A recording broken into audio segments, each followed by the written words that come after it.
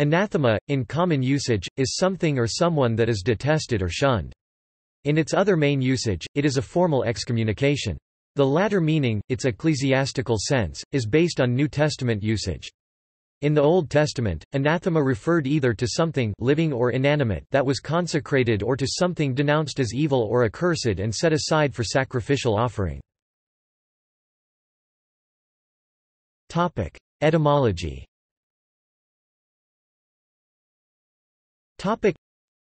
Anathema derives from ancient Greek, anathema, meaning, an offering, or anything dedicated, itself derived from the verb anathemi, meaning, to offer up. In the Old Testament, it referred to both objects consecrated to divine use and those dedicated to destruction in the Lord's name, such as enemies and their weapons during religious wars. Since weapons of the enemy were considered unholy, the meaning became, anything dedicated to evil, or a curse. Anathema was initially used in its ecclesiastical sense by St. Paul to mean the excommunication of a heretic or an unrepentant excommunicated heretic. By the 6th century, the liturgical meaning evolved again to mean a formal ecclesiastical curse of excommunication and the condemnation of heretical doctrines, the severest form of separation from the Christian Church issued against a heretic or group of heretics by a pope or other church official. Examples. It's no wonder then, that Paul calls down God's curse, God's anathema, his ban on those behind their potential defection from Christ. He shrank from the venerable saint as if to avoid an anathema. In 1054, an anathema was issued by Rome against the Eastern Patriarch, who then issued another one against the cardinal who delivered it. In 1526, the word anathema appeared in modern English for the first time and was used in the sense of something accursed. The consecrated object meaning was also adopted a short time later, but is no longer widely used. Its most common modern usage is in secular contexts where it is used to mean something or someone that is detested or shunned. Examples. Racial hatred was anathema to her.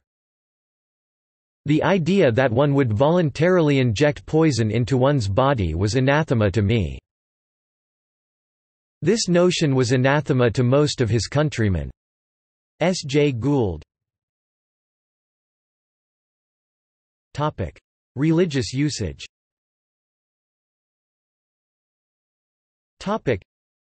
The Old Testament applied the word to anything set aside for sacrifice, and thus banned from profane use and dedicated to destruction, as, in the case of religious wars, the enemy and their cities and possessions. The New Testament uses the word to mean a curse and forced expulsion of someone from the Christian community. Judaism. The Greek word anathema, meaning something offered to a divinity, appeared in the translation of the Jewish Bible known as the Septuagint to render the Hebrew word herem, and appears in verses such as Leviticus chapter 27 verse 28 to refer to things that are offered to God and so banned for common non-religious use. The Hebrew word was also used for what was devoted, by virtue of a simple vow, not to the Lord, but to the priest. In post-exilic Judaism, the meaning of the word changed to an expression of God's displeasure with all persons, Jew or pagan, who do not subordinate their personal conduct and tendencies to the discipline of the theocracy, and must be purged from the community, thus making anathema an instrument of synagogal discipline. New Testament. The noun anathema occurs in the Greek New Testament 6 times. Its meaning in the New Testament is disfavor of God, a meaning that, according to Vine's complete expository dictionary of Old Testament and New Testament words, applies in Acts chapter 23 verse 14 to the sentence of disfavor, and in the other instances to the object of God's disfavor. Early Church. Since the time of the Apostles, the term anathema has come to mean a form of extreme religious sanction, known as excommunication. The earliest recorded instance of the form is in the Council of Elvira c. 306, and thereafter it became the common method of cutting off heretics. For example, the Synod of Gangra c. 340 pronounced that Manichaeism was anathema. Cyril of Alexandria issued 12 anathemas against Nestorius in 431. In the 5th century, a formal distinction between anathema and minor excommunication evolved, where minor excommunication entailed cutting off a person or group from the rite of Eucharist and attendance at worship, while anathema meant a complete separation of the subject from the Church. Orthodoxy. The Orthodox Church distinguishes between separation from the communion of the Church, excommunication and other epidemia penances laid on a person, and anathema. While undergoing epidemia, the person remains an Orthodox Christian, even though their participation in the mystical life of the Church is restricted, but those given over to anathema are considered completely torn from the Church until they repent. Epidemia, or excommunication, is normally limited to a specified period of time, though it always depends on the repentance of the one penanced. The lifting of anathema, however, depends solely on the repentance of the one condemned. The two causes for which a person may be anathematized are heresy and schism.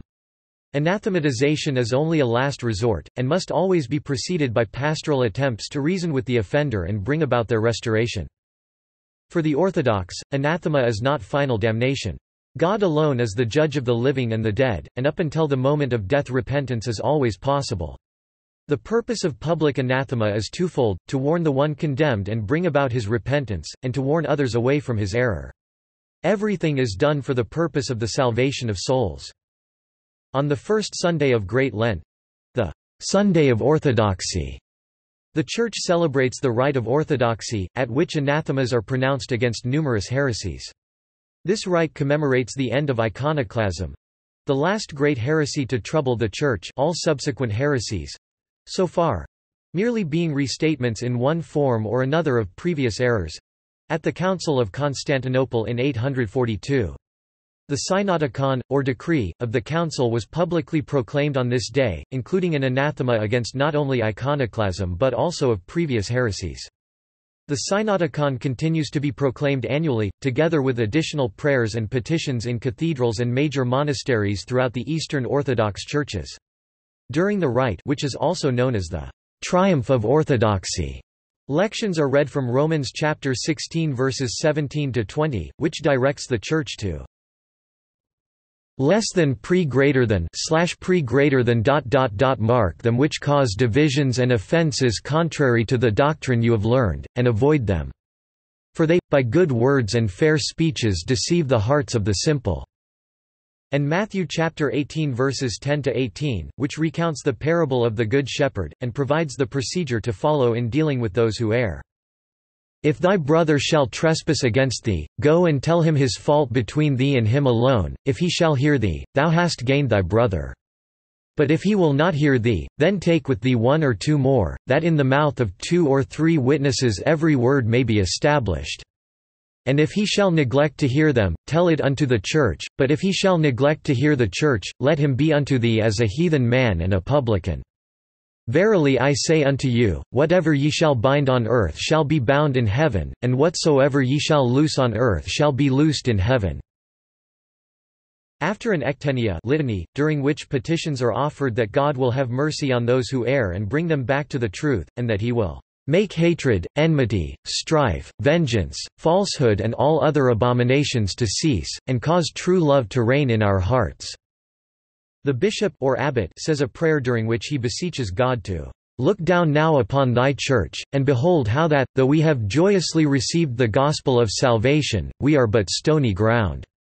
For the thorns of vanity and the tares of the passions make it to bear but little fruit in certain places and none in others, and with the increase in iniquity, some, opposing the truth of thy gospel by heresy, and others by schism, do fall away from thy dignity, and rejecting thy grace, the subject themselves to the judgment of thy most holy word.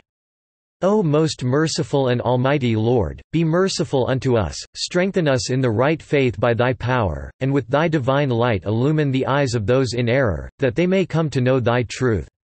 Soften the hardness of their hearts and open their ears, that they may hear thy voice and turn to thee, our Saviour. O Lord, set aside their division and correct their life, which doth not accord with Christian piety. Endue the pastors of thy church with holy zeal, and so direct their care for the salvation and conversion of those in error with the spirit of the gospel that, guided by thee, we may all attain to that place where is the perfect faith, fulfillment of hope, and true love." The protodeacon then proclaims the Synodicon, anathematizing various heresies and lauding those who have remained constant in the dogma and holy tradition of the Church. Catholicism. In the dogmatic canons of all the ecumenical councils recognized by the Catholic Church, the word anathema signifies exclusion from the society of the faithful because of heresy.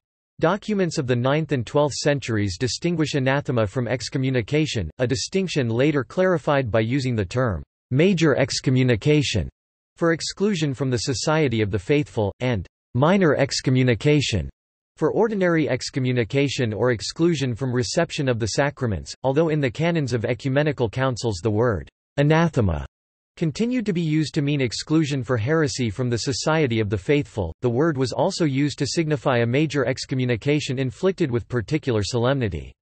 Anathema in this sense was a major excommunication pronounced with the ceremonies described in the article bell, book, and candle, which were reserved for the gravest crimes. The 1917 Roman Code of Canon Law abandoned the distinction between major and minor excommunication, which continues in use among the Eastern Catholic Churches, and abolished all penalties of whatever kind envisaged in previous canonical legislation but not included in the Code.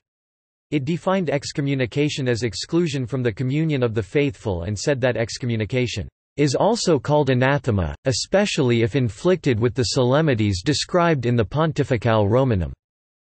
The 1983 Code of Canon Law, which is now in force, does not contain the word anathema, and the Pontificale Romanum, as revised after the Second Vatican Council, no longer mentions any particular solemnities associated with the infliction of excommunication. See also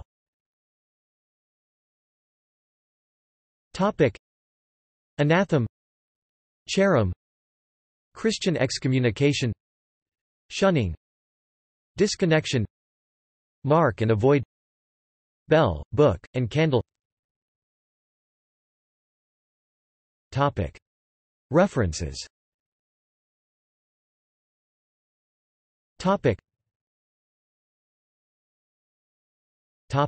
External links.